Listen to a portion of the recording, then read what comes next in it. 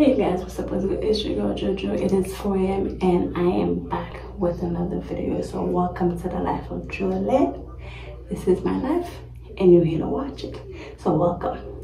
Anyways, today I gotta talk to my ladies. I gotta talk to my girls because this is very important. I feel like y'all should know this. So here we go. We're gonna talk about your vajayjay care. So I don't know if everybody knows, after your period, you need to take care of your vagina.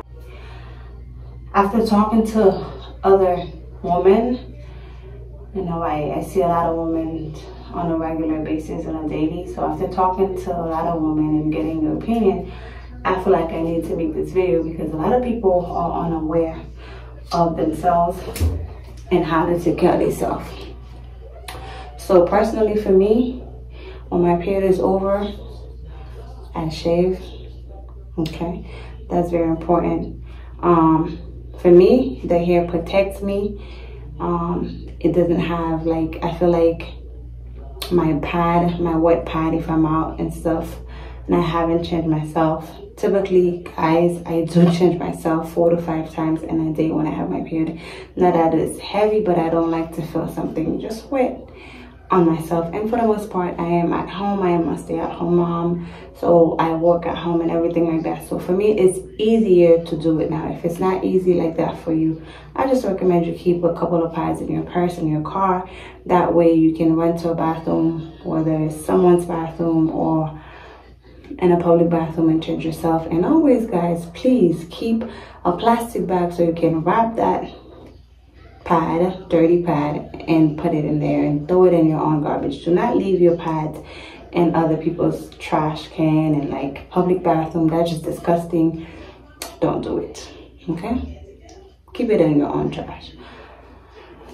So yeah, so for me, I don't like to feel things rubbing against, you know, my naked V.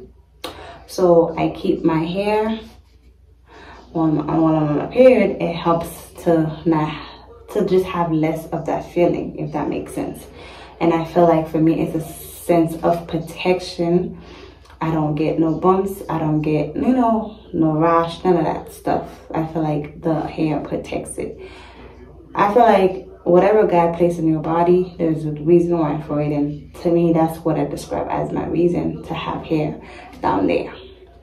So typically after my period is over, I shave, you know, because you know what's about to go down, so got to shave.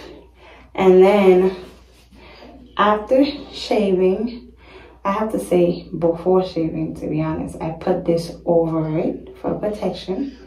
Aloe vera, cut it, take these out, okay, which I'm about to do right now. Don't need a huge piece.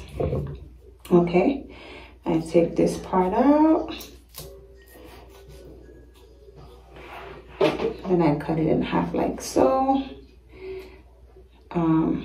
Typically, if I don't have to shave, the other side is for my face. But when I do have to shave, prior to it, I go on ahead with this and I rub it over it. It's like my shaving cream, shaving gel, whatever you want to call it. I go over it and I just put it, and that way I do not cut myself, but I do use a razor, as you guys can see. I don't use nail. I don't think it's safe to use nail down there either. I don't go get wax because I don't like pain.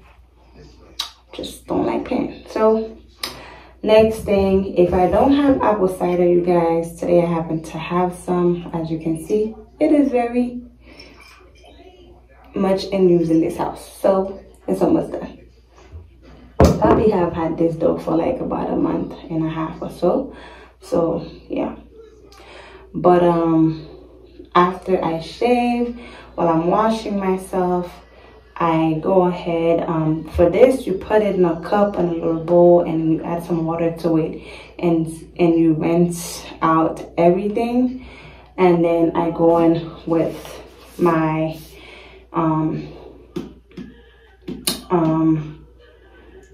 Summer's Eve and with my cloth that's in there. I don't want to show you guys. But yeah, you do need a cloth to wash. Like, I don't know why people don't have like a cloth, like a piece of is it, am I saying it right? Like a little towel. It is, I think it's a cloth, a washcloth, to wash down there, because you do have dead skin, and your hands unfortunately cannot remove those dead skin. You need a cloth to like wash it. Okay, so I put this over on a cloth and I wash it thoroughly, and then after that I don't leave this only in there, and I go back with the second part of the aloe and I will put it again down there. That way, don't get me wrong, you guys, you do have some residue left up in there whenever you done with your period. If you don't trust what I'm saying or don't believe me, try this and then come back to my comment section and let me know. When your period is over, you see that little brown little discharge in the pad and you're like, yeah, it's done, da da da, and you start wearing your underwears and stuff, you might see a little discharge. Once you stop seeing it, you think, oh, boom, it's gone, whatever. No, you do have those things left in there. So what I like to do is take a little piece of the aloe, put it right up there, not like too far. It is very jelly, so it slides right back down. I put it in there just to, like, you know, circulate it there, and then it comes out with whatever is left. It may not be much, but it's something that can, if you keep it there too much, that can give you infections and whatnot. I'm no gynecologist. These are things that I have done for myself, and I have kept my coochie very clean. A lot of doctors will not give you these natural remedies. Why? Because they make money of the medicine that they're gonna prescribe you. Antibiotics, you guys, unfortunately kills good bacteria in your body and also the bad ones. You don't want to kill the good bacteria that are in your body. You want to keep those and kill the bad ones. Now, these natural remedies happens to be able to simply kill the bad bacteria and leave the good ones where they need to be, so they can do the job that they need to do. So that's why I'm telling you guys this. Now, you can try it or you can leave it, but I do wanted to share with y'all what I do to keep my V, you know, clean. I don't want to say, let's say lady part, to keep my lady part very clean and very neat. And if you have guys going down there, you guys need to take care of it, because you do not want him to be, you know, putting stuff that's not supposed to be in his mouth okay? So take care of your V. Get you some aloe vera. You can use it on a regular. I promise you have a little infection, you wash yourself with aloe vera, within 3 days you should be good. Okay, I promise you. You wash yourself with this. Sometimes when I don't have this, I don't know if I told y'all that, but sometimes if I don't have this, I will use lime juice. Works just fine. It is the same thing. It does the same thing, and it is very good for down there. It is a meat, you guys. Just like you would season a meat and clean a meat, you kind of want to clean it kind of the same way, except a little bit more cautious with that one. But it is a meat that is in your body, that is constantly, you know, having, you know, some of us are wetter than others.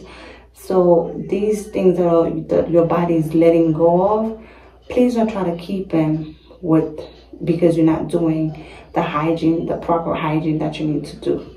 So for me, aloe vera, my summer's eve, I like to use this one because it leaves you feeling so cool and fresh down there, because it is mint.